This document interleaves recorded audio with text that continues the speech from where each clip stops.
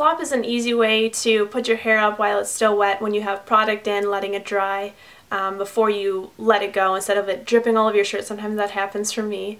Or it just rubs up against everything while I'm getting ready in the morning, putting on my makeup, all that stuff.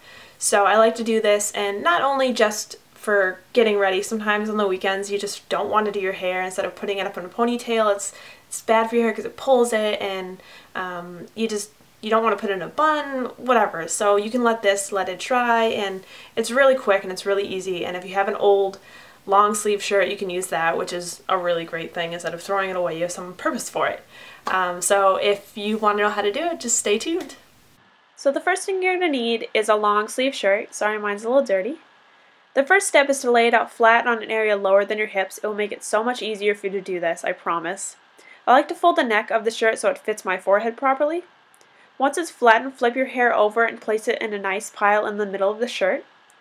Line the folded neck to the top of your forehead where you want it to rest, hence why I folded it. Because the shirt is so long, I like to fold it over the back of my head. And now you want to take the sleeves and tie them nice and tight to hold your shirt on your head.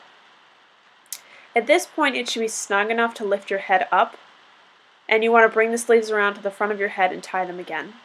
I like to tuck them around so they don't hang in my face, but it also makes the head wrap a little bit nicer looking. And once you do this a few times, it gets easier and quicker as it does with anything else.